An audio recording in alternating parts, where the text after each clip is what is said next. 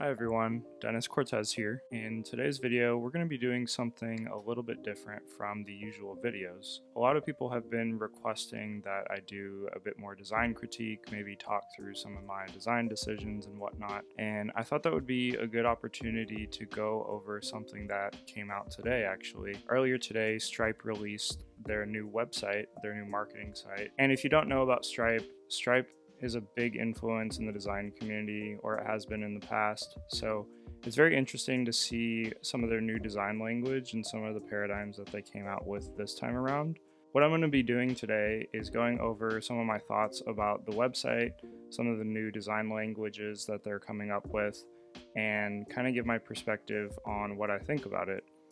As someone who has worked at design companies and tech startups quite a bit in my career, I can understand that there are a lot of decisions that go into these type of things that don't get seen by the public. There's a lot of stakeholders, and a lot of the times designers don't really have much that they can do because they're working with constraints that they can't necessarily control, and they have to make decisions based on these. So I want to say to take this all with a grain of salt. This is just my opinion from the outside. I can't imagine the constraints that the design team had to work with, and I want to be respectful of that, but also give my honest opinion on the website and the design language. So just want to preface that really quick, and let's get right into it. So at first, you kind of get a similar feel from the old website where there was devices on the side. There was a lot of color and gradients. So I'm happy to see that they're still continuing on with that. Immediately, what draws my attention is obviously this gradient in the background has a nice little animation.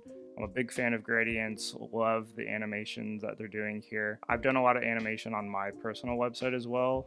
Obviously not like this, but with like color changing backgrounds and whatnot. So big fan of this, and also this glass kind of UI that they have going on here. At first I thought this might be like they're doing a background blur with this rectangle here, but I don't think it is. I don't think that this is supported in browsers yet. I think there's some tricks that you can do, but it's only for specific browsers and doesn't work all the time. So by digging into the code, it looks like there's nothing going on here that makes it so that you can do that, but I'm honestly not 100% sure, especially with the team that Stripe has of developers. So going back to the gradients, to be honest, this reminds me of macOS Big Sur, which was just announced at WWDC 2020. Obviously, I know that this was started on and worked on way before that was even released, so I can't imagine that they took any inspiration from that, but it's just cool to see that design pattern kind of come through, even from two big different companies that are working on different things at the same time. One point of critique that I do have,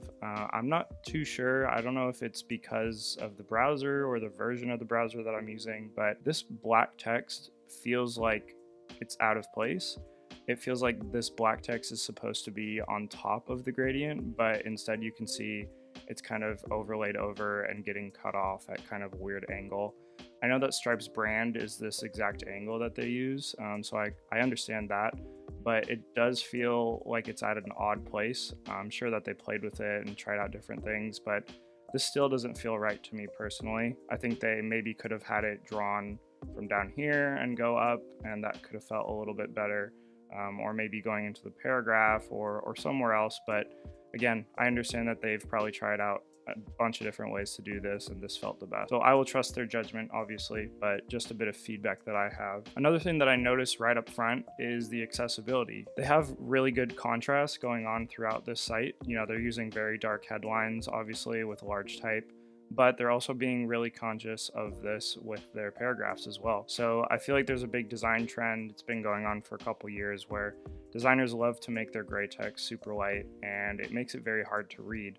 But it's really nice to see that Stripe's kind of making sure that they're going back on that and being conscious of accessibility and contrast that they're using in their design work. Another thing that you'll notice as you're on their site is you have these dotted semi-transparent grids, which is a really nice little effect that they're doing. You can see that the middle ones are dotted, but the ones on the outside, I guess like the constraints of the grid, are actually full. It's a very subtle detail that a lot of people won't notice, but I really liked that, especially as a designer. As you're going down, you can see all these animations that they have going on, And you might assume, well, these are probably like, prototypes that are made into GIFs and then that are exported and then uploaded and put onto like a position that, kind of works with the layout that they're working with. But knowing the Stripe team, I actually looked into their code, and you can take a look here.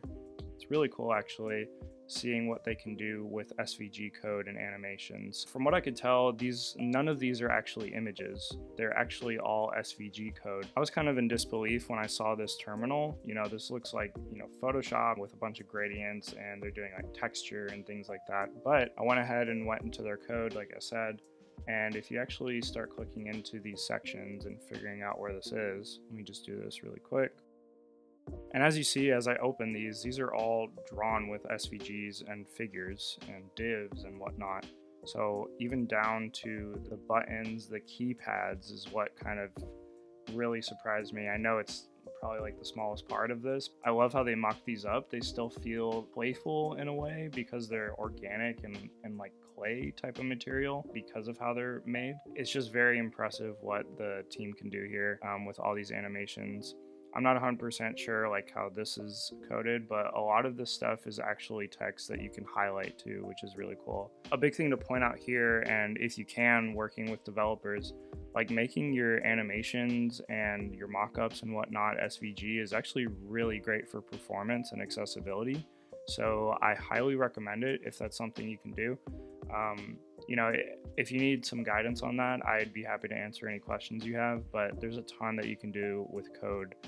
As you can obviously see here, which can go a long way with your marketing sites and performance. So again here, like these animations are all SVG and text. This is not like a GIF or anything like that. I don't know about here, but in some of the old versions of the Stripe site, you could actually like interact with this code and like change it, and it would output something different. Something else I want to point out here is the animations and also the structure of the icons. I tried playing around with this, and it seems that these are just, they'll just animate based on like a time loop. Every now and then I thought like, maybe if I hover over or click something, it'll change, but it seems like it's a time loop. And I love that they've offset them, because as you're scrolling through, some of these will just like randomly animate. You can't really tell which one it's going to be, but it adds a lot of nice little details to it as you're working through it. It's also really nice to see some of the brand elements come through as well. I was kind of worried that you would miss out on that brand. Besides this angle, now that we have this whole gradient thing going on, I was worried they would not do the, kind of the blue and purple overlays that they have in some of their old brand. So it's nice to see that that still maintains here as well. This section here is probably one of my favorites. Can't remember which product that they did it for. I remember that they coded a similar thing for this for like a hero image. But what's really cool about this one is not only is all this SVG animated, but I can also interact with it. I'm assuming it's WebGL of some sort because of the 3D elements and whatnot, and it's just insane the amount of performance and like FPS holdup that they're having on this. So really subtle, nice animations. Like even if I'm not clicking on it, it still really provides a lot and visualizes a lot of the data that they're going through. Another point of feedback that I did have though, which I actually noticed going through it with my team at Mothership, we were just, this came out today, and we were kind of talking through some of the work that we were doing, and we thought, oh, let's look at the new Stripe website. A designer on my team kind of pointed out that the buttons are a bit small. I don't know how much I agree with that, but just getting other users' perspectives, like he said that he didn't even notice that there was a button here. It kind of took him a second because of the shape of it. I guess maybe because it looks kind of like maybe like a tab or something, maybe making the buttons a bit bigger. But I remember that they used to only have links for a lot of these with just an arrow. So I think it's a good improvement that they're actually adding like background around these as well. So I was looking at the rest of their site a bit more, and it looks like the only ones that have been redone, as far as I could tell, is the products pages. So if I go to company, go to about like I just did, you'll see that this is kind of their old brand and their old website. Oh, it looks like Terminal is old too, but I know I did look at a couple of these and they were newer. So they're probably rolling these out little by little, which you can see here on this Connect one. They already have this one. And again, like the animations here are incredible. Like on this gradient, they are even showing like a whole user flow and like data path that they're using with Shopify, which is amazing. with DoorDash as well. I think they actually animate the driver and everything here, which is just incredible. Like the performance of this. If you were trying to do this in a GIF, this would not be great. It's really cool to see how much they can do with code here.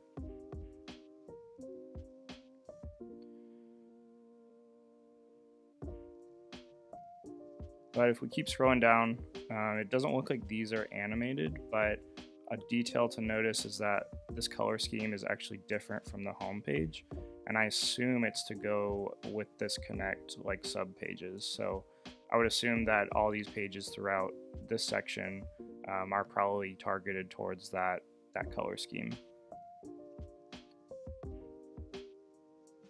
So like again, as you go in here, like you can select this text and actually copy it and interact with it, which is something that you don't usually get from websites nowadays.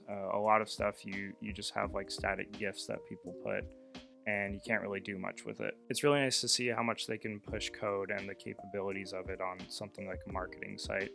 I feel like we focus so much on product design and the performance of that, but it's really nice to see the elements of the brand kind of get pushed a bit in terms of development.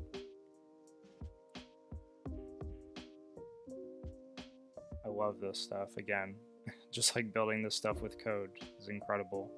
I wish I had the talent to do this stuff. Obviously, I'm not a full-time developer, but I would love to kind of dive into how do they build this stuff a bit more. So I won't spend too much time on the rest of these, but just really quick, we can go over them. Again, billing, it looks like this one has the new scheme as well, and they have sub-pages that you can dive into. So obviously on some of these sub pages, they're not going to go all out with a lot of these animations and whatnot because they're not really useful for that.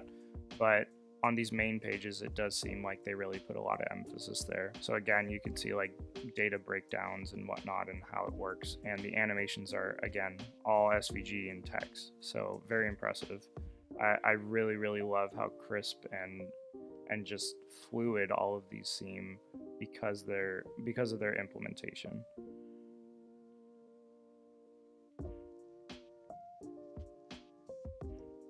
Even this, like animating invoices, such a good idea. It just like makes a lot of these images and illustrations not just be some random static image that doesn't really provide a lot. Like they can use animations to show a lot of the advantages that they're kind of wanting a user to have.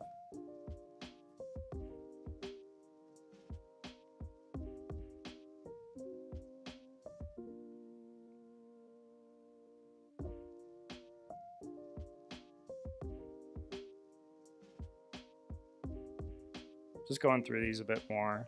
A lot of these I actually haven't seen yet. I've only kind of skimmed the home page and a couple of the sub pages, just kind of at a high level. I love the color schemes that they have as well, especially green and yellow. I feel like I don't really see that.